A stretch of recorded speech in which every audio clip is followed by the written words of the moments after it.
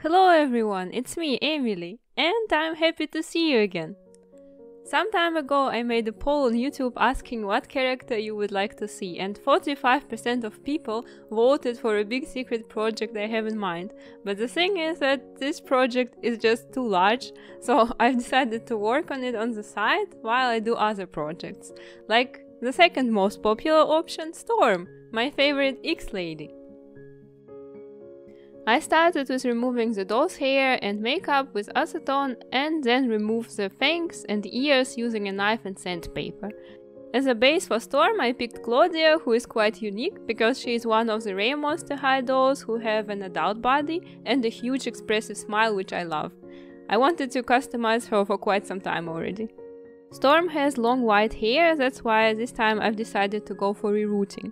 It's actually my first time working with nylon, and I thought that if I give her very full hair, the skin won't shine through, but sadly, it was still visible in the end, so I painted her head with white acrylics afterwards.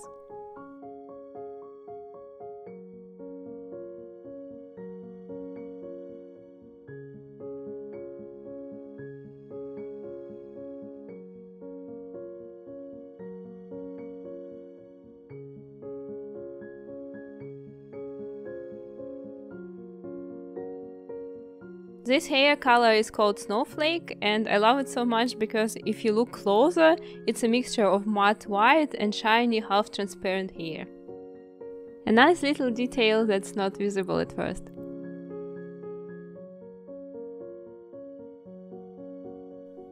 When the hair is done, I covered it with plastic wrap and paper tape and the rest with a sock. No worries, it's a clean sock, which is too small for me to wear anyways. Afterwards, I sprayed her with Mr. Super Clear, started layering the color and sealing the progress from time to time. Let me know in the comments what you think about Storm and the X-Men franchise.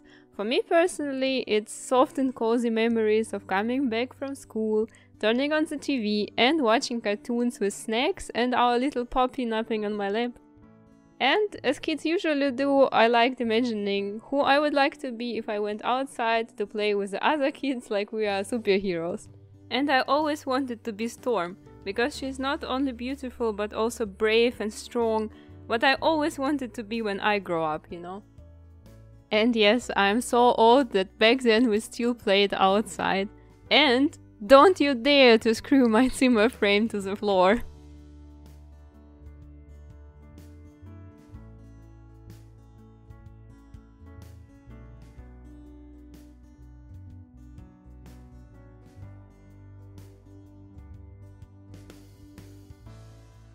This face-up was pretty much inspired by fan art from Douglas Bicalo.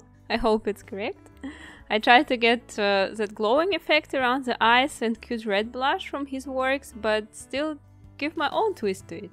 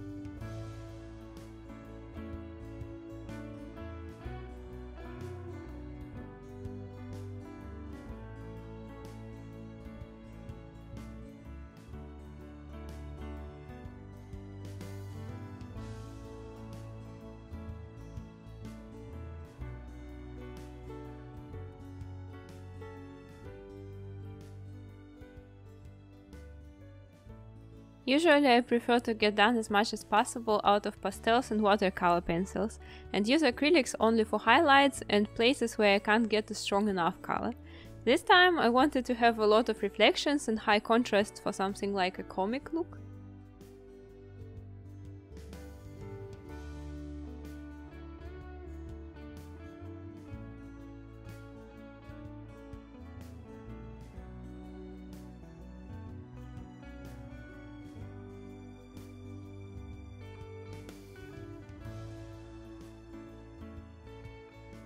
And as a final touch, I also added glowing in the dark paint for her irises.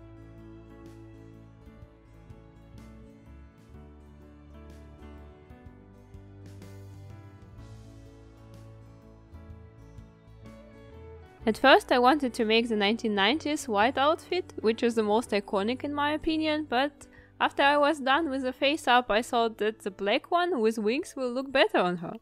I'm still thinking maybe I should make the white outfit for her as well and switch them sometimes. Or maybe even make a second Storm. Would you be interested?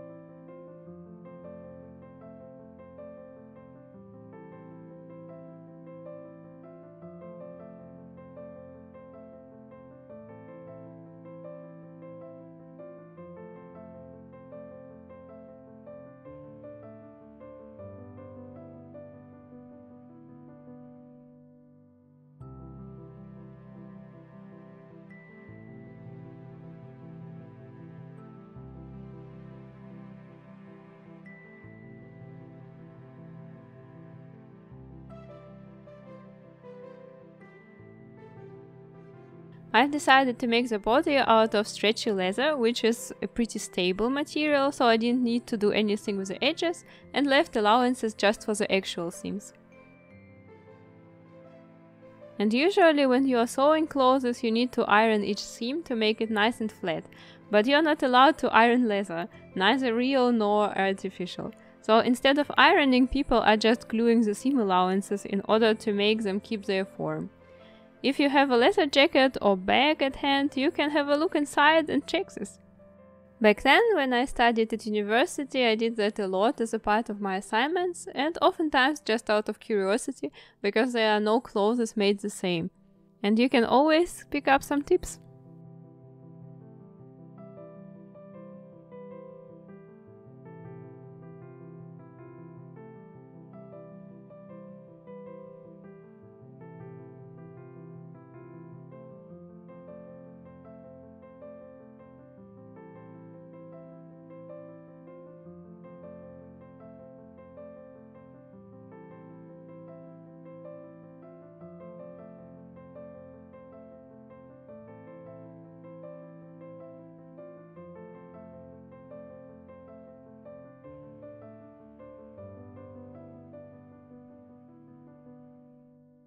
For the boots I used the same leather as for the body and made them the same way I made the boots for 2B.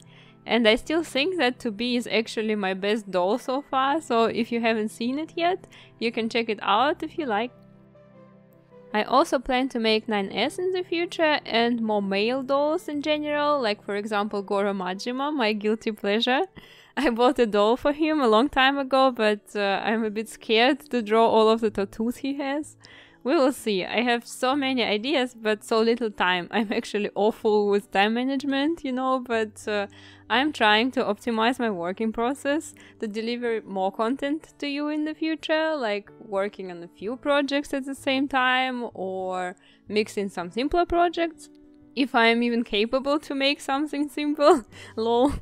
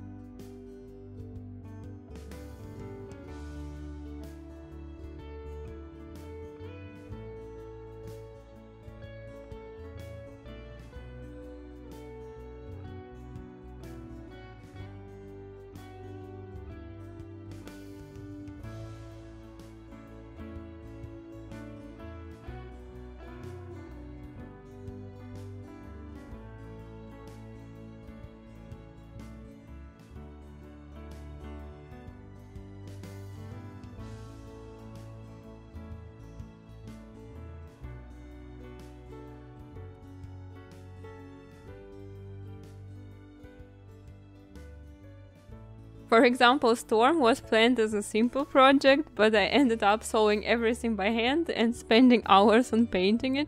But I don't really regret it because I feel special satisfaction from trying to make stuff in the best quality possible, and there is no better feeling to me than holding the product of your work in hands and feeling proud of it. I still find some little things to complain about, but I believe with time they will be less and less because I learn all of the time and try to get better in everything I do. Who knows, maybe I need therapy. I'm actually a quite anxious person who is tempted to overthink everything, but when I'm working on dolls it really helps me to escape reality and turn my brain off. Sometimes I think I worked for half an hour, but in fact it was 4 hours, and only my music playlist reminds me of how late it is. And because of that I often feel like I don't do enough or not well enough. And luckily I've got a nice community, and you people are writing me so many nice and supportive comments, and some people even taking their time to come to my Instagram DMs to show their support, and I appreciate it a lot. It really helps me to move on. I feel especially happy when I see the same people coming back and leave comments. It feels like seeing my old friends again. I have quite a good memory, and I'm trying to remember as many people as I can and what they said. I also remember all of the promises I gave, like making Overwatch characters or some complex body modifications, but unfortunately all of these characters I planned to make are from Blizzard. And after what happened with Blizzard recently, I wasn't sure how to feel about them and if I even want to make anything from Blizzard again. Now, a few months later, I calmed down a bit and I think I will continue working on Symmetra, and we could discuss what happened and how to deal with it, because Blizzard meant a lot to me and was my biggest inspiration ever, but I'll tell more about that in the Symmetra video.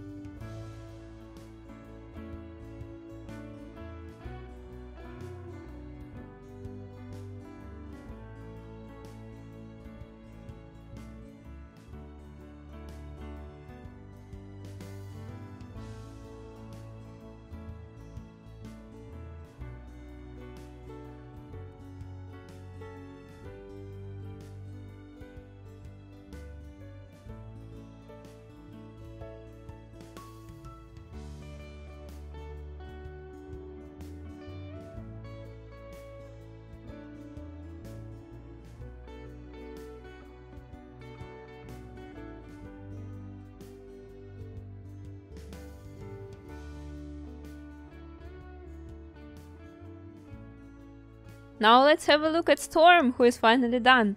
There were not so many details this time, and I'm still wondering how the white outfit would have looked on her. Shall we make one?